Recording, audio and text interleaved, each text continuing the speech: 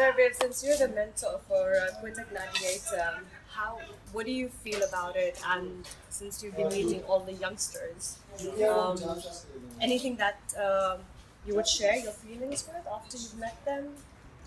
Well, I came here last year and I had a great time.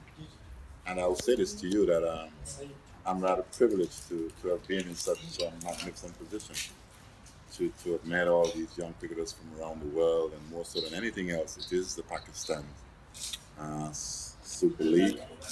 And as I said, I'm here basically to offer as much as I can. The youngsters, I've given my time in terms of what they can come and do at any particular time. So I'm very, very much reachable when it comes to that. And when you have an organization like the Creator Gladiators, the owner in himself, Nadeem, just a magnificent person. And just the people who we have around.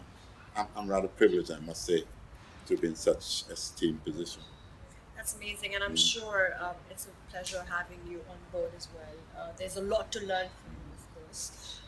Any particular message that you would like to share for all the youngsters who would want to be where you are? Well, to be fair, for any aspiring cricketer, young, and it's not just maybe in the male category. Correct. We have the ladies as well. Also, Yes. we must make sure that we take care of them.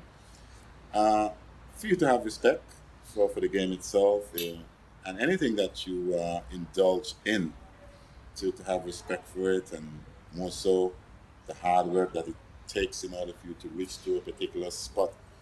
And I guess maybe for any youngster watching the Pakistan Super League would have seen a lot of players on show, Yeah, and would like to think what it takes for them to be there.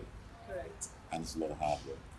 The respect for the game, and make sure that you fulfill your chores, which I think in the end you'll get your rewards. Right. And seeing you're part of it would encourage them even more.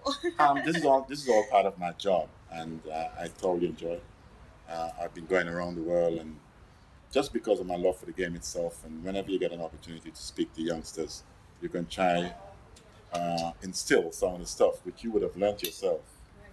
as an individual, and I'm ever so happy doing so.